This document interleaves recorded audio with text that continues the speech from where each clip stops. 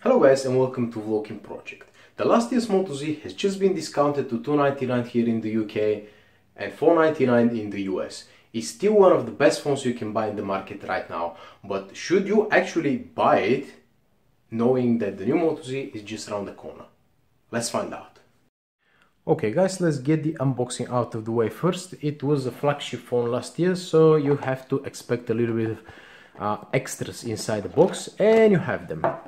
Now the bundle that I bought my phone with came with the JBL Sound Mode and with a free style swap or whatever they call it kind of case. All of that started with the original 1+1 a couple of years ago. So basically you just snap it like that. It's using magnets. It adds a little bit of, weight to the phone overall, but it makes it flush with the camera. Well, I don't really see the appeal of that, to be honest with you, simply because the best thing about this phone is its thinness. You can see how razor blade thin it is, although the quality is good, but it's just not my personal thing. One thing, you should be very careful with this kind of thingy over here because it might scratch your phone very easily. Now, what else Moto included in the box is this kind of thin, slim bumper case. It's not for me again, but I saw quite a few people with already dented frames on the phone or with broken screens. So it has an edge over here and it's gonna protect your phone if you drop it on the concrete like that. So again, it's not for me, but if you're the guy who drops his phone on a regular basis, that's gonna probably save your phone. So what else do you have? The usual bookshelf sheet,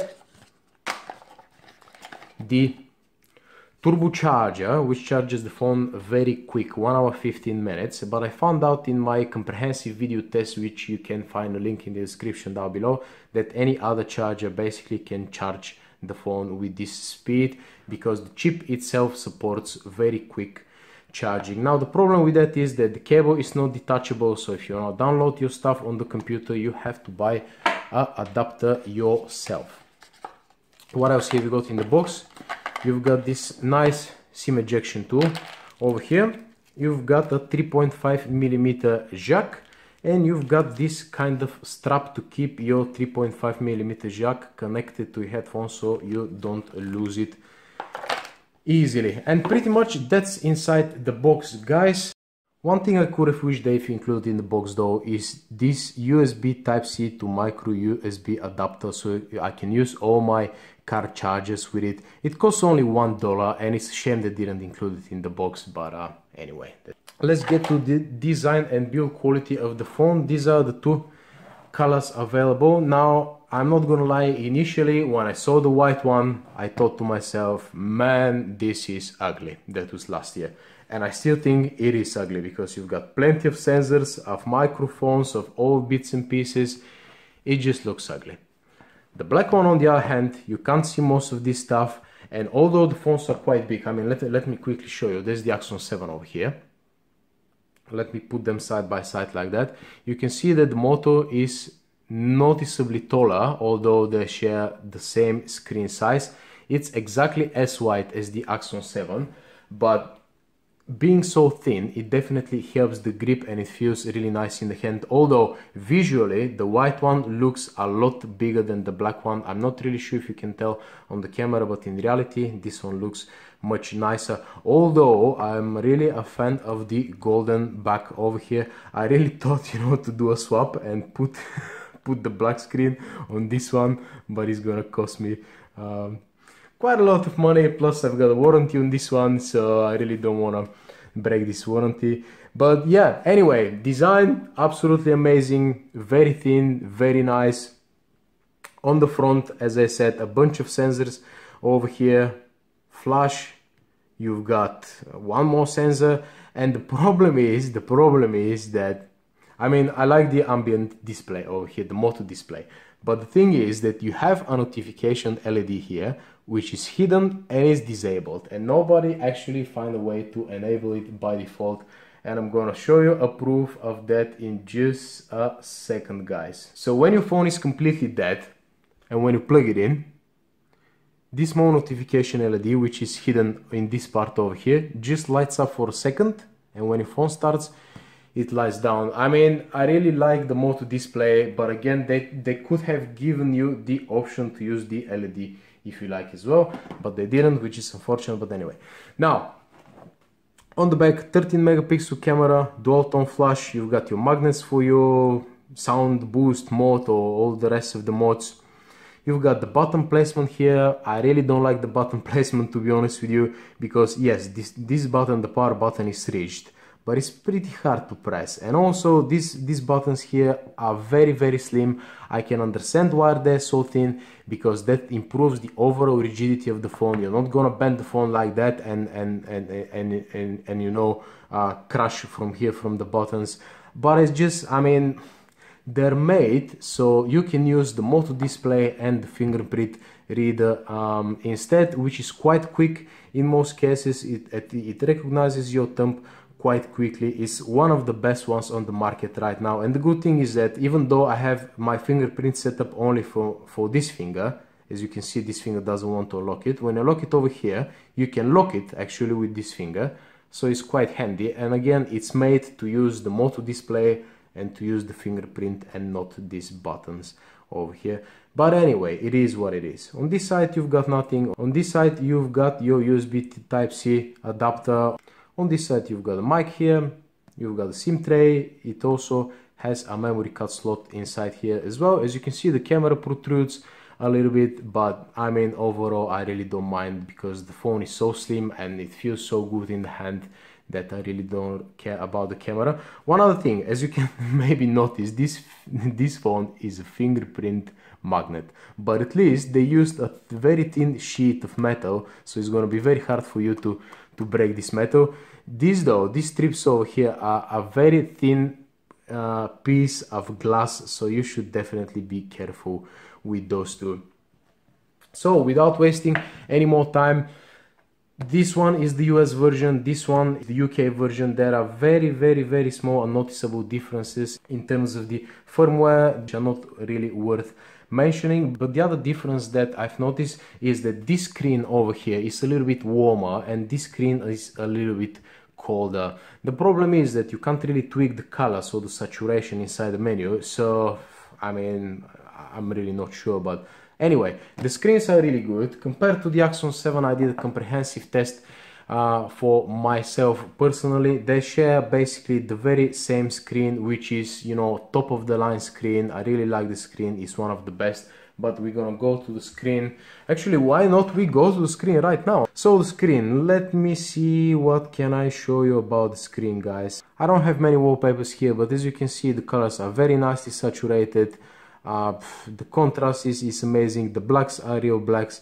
So although you don't have the thing to, you know, adjust the temperature and everything else, it's perfectly calibrated as it is. Let's get to the software straight away. It's pretty much pure Android. It runs the newest version of Nougat. Now that's the first phone in my life that when I got it, I got something like 7 software updates. I mean, you can really rely on this phone to get a software update, even though it's a security update every single month, guys.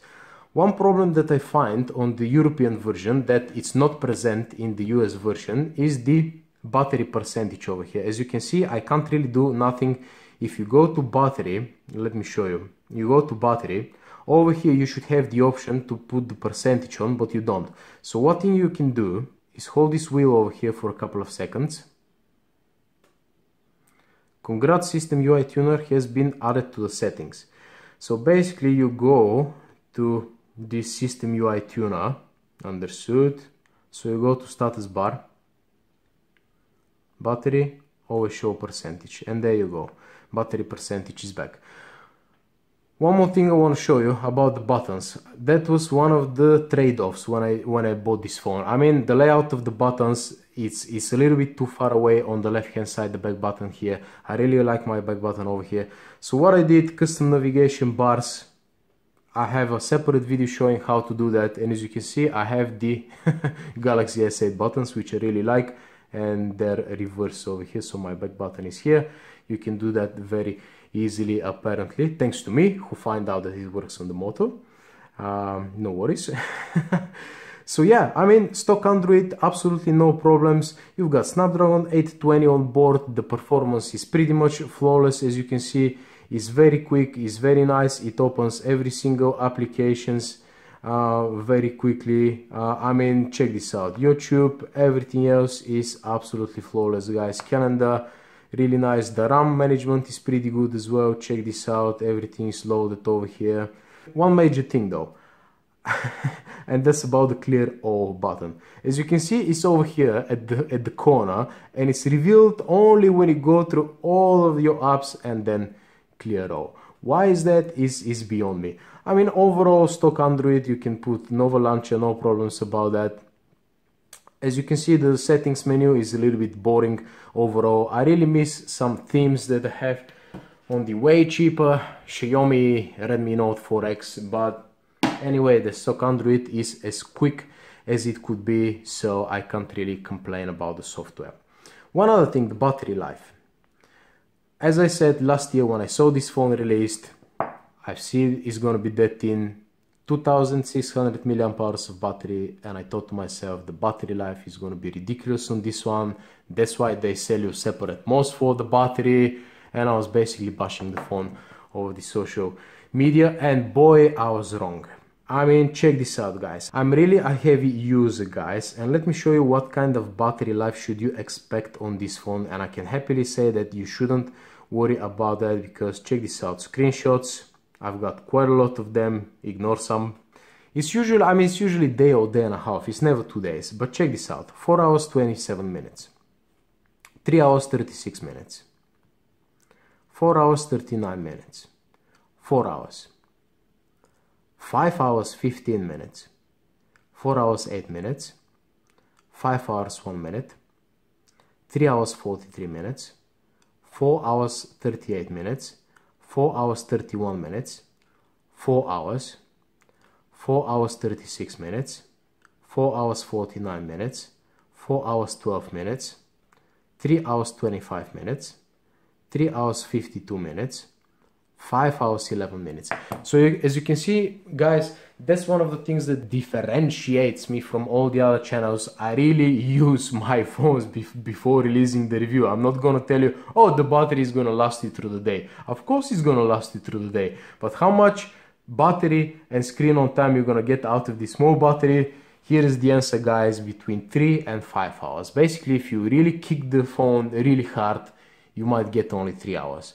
But if you don't hit it that hard, although my usage again is very heavy, you might get even 5 hours, which is a miracle I mean, considering how small this battery is. So one more test that I did about the battery and the audio, guys, is I've played 1 hour full HD video on maximum volume through the phone speaker, which drained 13% of the battery, leaving me with 87%, as you probably can't see over here. Anyway, I played the very same video file for 1 hour with the JBL sound mode, and that one drained 11% of the battery. So we've got 2% difference. With the mode actually drains less battery, but the battery of the mode was on 79% after that. So as you can see, the mode itself saves you just a little bit of the battery, but considering, you know, the boost that it gives you to the sound, definitely thumbs up from me. Now, one more thing. If you're planning to buy the Droid version of the phone, the American version, you've got no band 20, and especially here in the UK, that's a little bit of a problem. You're not gonna get 4G all the time, and your phone is gonna drain a little bit more battery trying to constantly improve the signal. So that's one thing you should consider when buying this phone, guys. Otherwise they're basically the same. So gaming performance, I'm not really going to show it off, because Snapdragon 820, absolutely very top high levels of gaming. I mean, a little bit of heat over here in this area, but that's inevitable considering that the phone is 1440p screen, guys. So let me just quickly show you about the benchmarks. I mean, I don't really do benchmarks, but just to show you what the results are. As you can see, everything is top of the line. You're not gonna struggle anywhere. Now the gaming performance, in the handles every single game like a champ.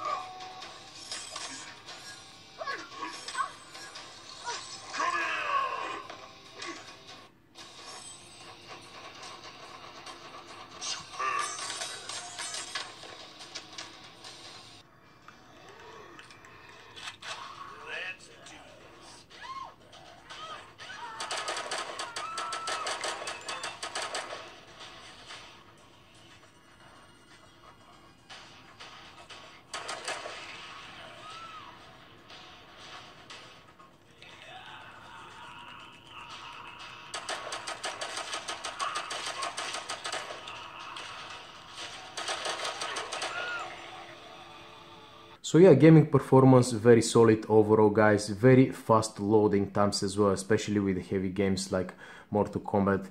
So let's talk about the camera a little bit. A lot of people bash the camera. They said, oh, it's only 13 megapixels, it's not a good camera. Well, let me tell you something. It might not be your Samsung Galaxy S8 camera, guys, but it's really good. The front-facing camera, as you can see inside, yeah, that's me. Another selfie of myself over here, as you can see, quite good. A little bit of a kind of a macro shot here. Very good details, as you can see over here. Pretty good quality as well. That's low light, plenty of detail, no noise. That's again low light in auto mode, guys. That's manual mode over here. That's more like you see it through your eyes. But the thing is that you actually have the options, you know, to tweak that. So that's very good as well. Check this out, the HDR. That's without HDR, that's with HDR. You can play around with it if you like. Nighttime photos, excellent processing over here. It cleared all the noise and everything looks nice and sharp. Very realistic as well. You can see this photo as well. Very low, very low amount of, you know, blur over here and artifacts. Check the bokeh effect. No pixelization over here, nothing. It's just amazing, guys. Check this out as well. Beautiful. Oh, by the way, as you can see, I'm filming on 16:9, which means only 10 megapixels. I'm not really using the full potential on 13 megapixels, but it just crops a little bit from the top and the bottom. So you can see 16:9, 10 megapixels, beautiful photos. Check this out as well. That's what this phone does to the iPhones, by the way. Check this out. Another selfie, really good amount of details. I'm very happy with the selfie camera. Low light, man, check the low light. Check this out over here. Okay, let me see where the fountain is going. Check this out. That's really good to my book. Check this out. That's a really challenging situation over here. Check this out. That's absolutely amazing, guys. Check it out. Fabulous. Check this out. So I can't really say anything wrong about the camera, guys. The video, let me show you the video. Let me show you the video. Where is the video? So welcome to Walking Project. It's time to put the Moto Z to my video test to see what we're gonna see. As you can see, it's a beautiful day here in London. That could happen only on Sundays, so I couldn't miss the opportunity. So yeah, as always, it looks quite good on the screen, but it's another thing when we upload it. And I'm gonna do a separate 4K video test as well, just to see if there's any difference in the quality. But so far it looks okay. Of course, I'm more interested to see how the stabilization works, because I think it has only digital stabilization. So let's see how the transition to the sky works. Let's shake it up a little bit like that, and yeah, see you in the next one. Okay guys, so it's time for a quick 4K video test. I'm not quite sure if the stabilization is going to work as good on the 4K, but I guess there's only one way to see it. I'm gonna shake it up a little bit like that. Let's see the transitions. And again, just enjoying the beautiful day. I feel like I have to stress on that because we don't really get days like that in England, so we try to enjoy as little as we have. So yeah, let me upload those two videos and see which one looks better actually. Yep, see you later guys. I mean, don't get me wrong, I'm still filming with my Note 5, not with this Moto Z, because the low light video is better on the Samsung devices, but on daytime the quality is on par. The stabilization is really good, guys. One more thing about the camera, guys, is I really like this shortcut. You do like that 2 times and you switch on the camera. It works in every single situation, and I really use this all the time, basically. You can always chop 2 times like that to activate the flashlight. So thumbs up for Moto for these mods. Let's check the sound. The sound is coming from this speaker over here, and it gets quite a lot of dirt. I got to the point where it was distorting because there was something stuck inside. So your toothbrush is your best friend. Just clean it up on a regular basis like that to avoid any dirt sticking up inside. And let's just do a quick test and I'll tell you what my opinion on that is. By the way, you've got the front-facing flash over here. Thumbs up for Moto for including that. Check this out.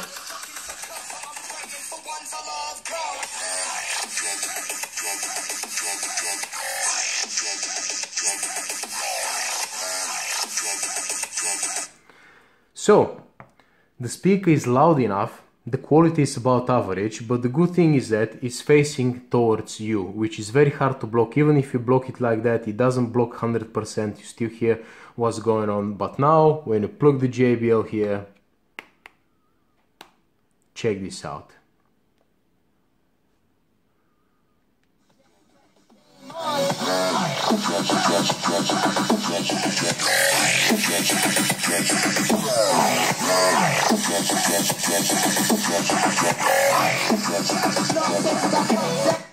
That's very loud, guys. That's absolutely loud, and I'm very happy that you can just snap this mode on and it gives you such a boost, which is basically quite a lot better than the front facing stereo speakers on the Axon 7 and basically on any other phone. Of course it's quite bulky, but you can at least carry it in your back or something like that. I could have wished they've included some sort of a, you know, sock or something like that, or some kind of a case, but well, they didn't. And another thing is that you can see some debris over here.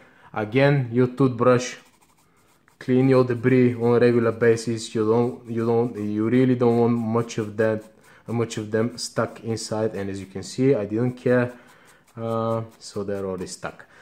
But anyway, one thing about the mod though, again, you should be quite careful with these ones because you can scratch this part over here. The mod automatically switches the phone equalizer to bass, which is not the best thing if you're listening to a podcast or somebody just voice without music. I could have wished that there was an option to tweak the equalizer for the mod, but no matter what kind of equalizer you're running currently on the phone, snapping up the mode puts him directly to bass mode.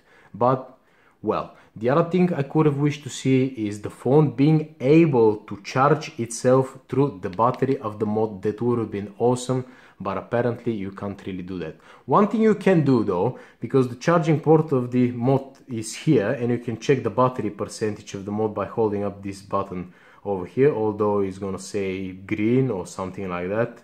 Yeah, green, which means kind of, I believe, above 60% or something like that.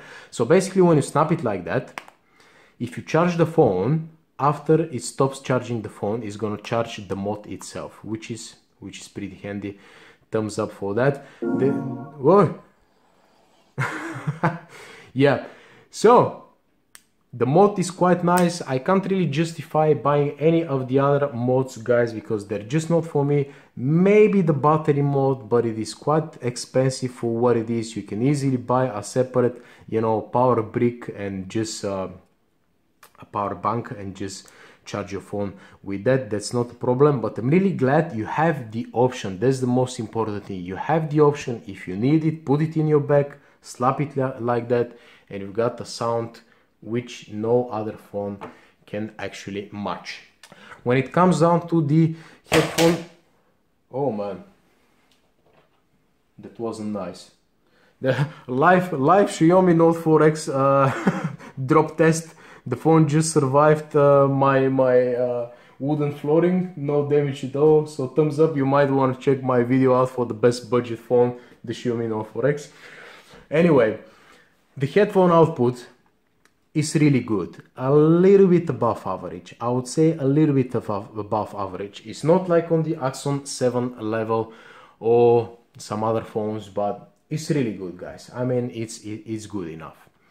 So yeah, pretty much that's it for the Moto Z, guys. Let's see what I'm gonna say in the conclusion in just a sec. So where does that leave us with the Moto Z, guys? In 2017, I can really recommend buying this phone right now. It's discounted directly from Motorola. You've got the warranty and everything else. Even I saw some prices on Amazon from the German Amazon for like 260, 270, which is a crazy price for this phone, guys, because you really have a proper flagship, very sexy design. I've got a couple of people asking me, oh, what's that phone? Because it's not very common, but it's really nice. I mean, it has the wow factor, and with the addition with the Moto mods, you've got the flexibility to, you know, tailor this phone to your specific needs, and no other phone offers that at the moment right now. And the other reason is that the new Moto Z2 Play has already been announced for $450, which means that the new Moto Z2 is going to be at least $600, guys, which is going to be about 600 pounds here in the UK, where you can get the last year's model for 300, and that's definitely a go from me. That's my daily driver for the last 2 months, guys, and I really love the phone. So hit the thumbs up button if you like my video, guys. Subscribe, why not, if you come this far. It's been a good 20-minute video on this phone, but at least it's comprehensive, and I hope that I really gave you the 100%, you know, true information about it, because I bought it with my own money. It's not sponsored it anyway. So yeah, thank you very much again for watching, guys, and see you in the next one. Adios.